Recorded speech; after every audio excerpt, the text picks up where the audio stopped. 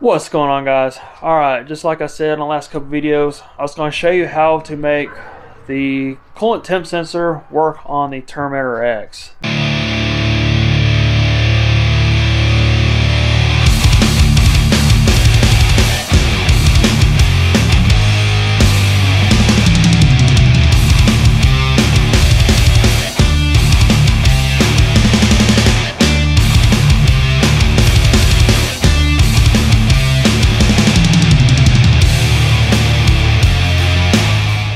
This is a Ford Terminator X system, so it should work on any Terminator X to my knowledge. So basically, like I said, I'm going to be running the trans temp, basically getting the Holley to see the trans temp through a coolant sensor.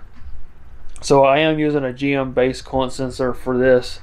It's a 5-volt sensor, but I'll show you how I got everything wired up. And alright, so we're going to apply power to the car.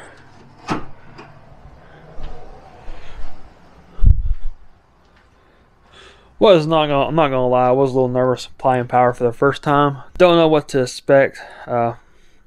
As y'all may know, found some burnt wiring in it, but I did pull the fuse to it because we're not going to be using any of the wiring to the serial ladder. I'm planning on running a new wire to it, but so far everything's been fine.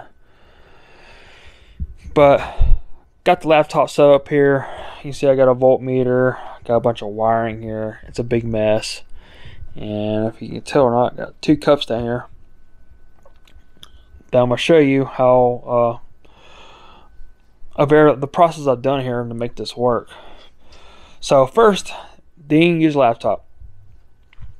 So first off, get some light here. That light ain't very bright. I think battery's going dead end already. Alright, so this black and red wire here is what's going to the temp sensor, which you can see or not, it's right there.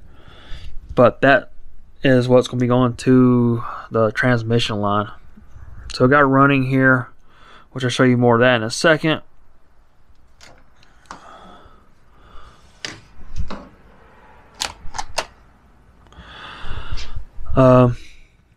But first, you're going to need a 5-volt source because the sensor is 5-volt. On the Holley kit, it comes with a power tap, which is this right here off the harness. Well, I don't have a plug right now, so what I basically did is I just tapped into the wiring with some connectors here to make it work. You see I'm pulling a power and negative off the harness here. So the positive on the Holley kit is orange for positive and black with a white line is negative. So I'm pulling that right off the harness, which what you really want to do. So my white wire here is my positive. I got running all the way up here, and I got going into a little resistor here. It's a 2.2 K ohm resistor. So it's going right into my power wire, into the resistor, then it's going right into the signal wire, which is this red wire here that goes to the sensor. The sensor doesn't matter which positive was negative, but I did assign it myself, make it easier for myself. I put a black and a red wire here, black for negative, red for positive. And you'll see I have a green wire coming off. That's my signal wire. I have going to run to my voltmeter here, and the ground is ground to ground, but I have another ground wire coming off of it going to my ohm meter as well. You can see it or not. Got that, and the green wire is no longer going to the voltmeter, but to originally set all this up, I had it run to the voltmeter so I can get the proper voltages I needed to build me a base table. So before I done anything to the laptop, I made notes. So basically, this doesn't need to be. I live here in Texas, so it doesn't very rarely gets, very cold here. I mean, sometimes it get down maybe the 30s or so, but the car doesn't drive. I don't drive the car when it's that cold anyway. So my base calibration I started at was 44 degrees, and with the voltmeter, you want to put it on DC. You want to use the DCV, and I put it on 20. And so it throws out a volt reading, which I can show you here. Alright, so I got my green wire here, which would be my signal wire, going to my positive on my voltmeter, which it just came off. And you can see, like I said, I got my negative here on the voltmeter. Alright, so I got all the wires separated, so there's nothing to be touching. I'm going to turn my voltmeter on like so, and now I'm going to play power.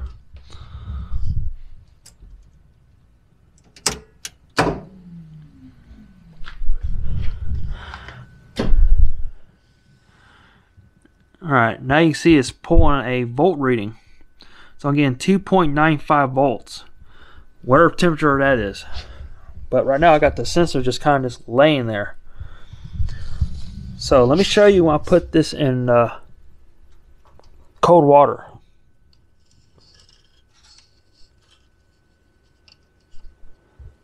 See, it's in cold water.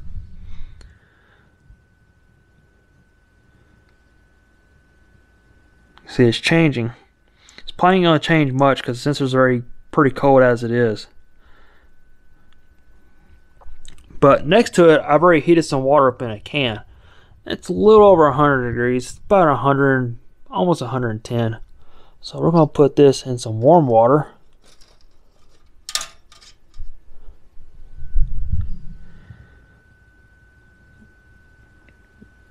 See how fast it's changing?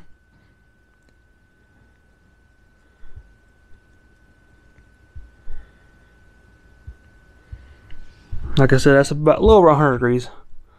And I got the sensor right into the hot water. I don't have it like fully submerged, just enough to get the sensor.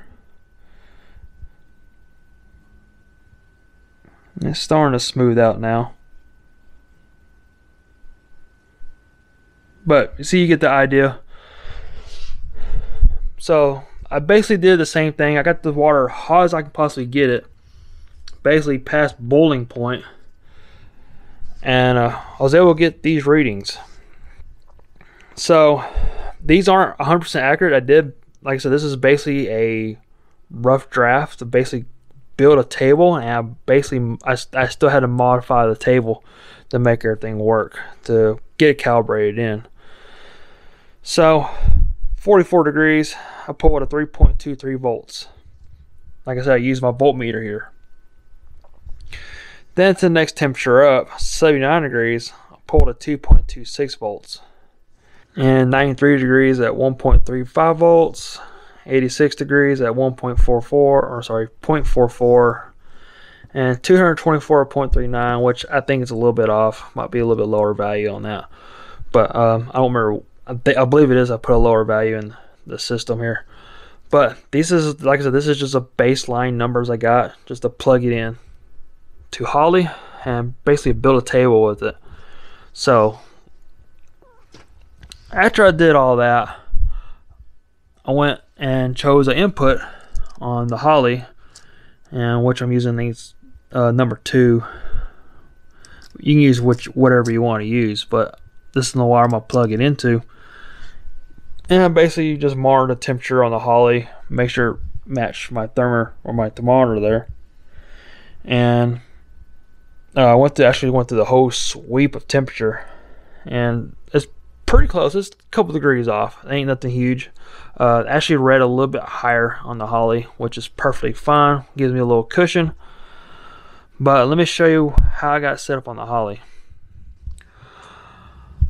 Alright, with your key on, you want to make sure your Holley is plugged into the ECU, or your Holley software is plugged into the ECU. Everything's already synced already. So your inputs here, your inputs and outputs. So this is going to be an input. You can see here I got it labeled as trans temp. It's on 5 volt. It's enabled, and you'll configure. So basically, this is where you'll configure your table. Don't pay too much attention to the values, because, like I said, I basically just got done, sort of done calibrating it myself. I haven't changed any of the values yet, but this is the table I've come up with, and so far it's worked just fine. So like I said, remember that 224 at 0.39 volts, and on here I got 0.29 volts, which sounds a little bit better. Like I said, like those numbers I got was just a rough estimate to get this table built. And my lowest point's 44 degrees, my highest point's 224 degrees. Hopefully I don't have to see the transmission up that high, but the value's there if we need to, we need to read it. But this should work for what I need. So right now I undid the signal wire, which is be my green wire here, off the voltmeter, and I got on an input. So the ECU is on and everything. We're just gonna go and look at the temperature, see what it says. So on a gauge here, I changed the input, or what it reads. You can see trans temp showing 92 degrees. And on my thermometer there, I don't know if you can see that or not. It's hard to see. Sorry about the lighting, guys.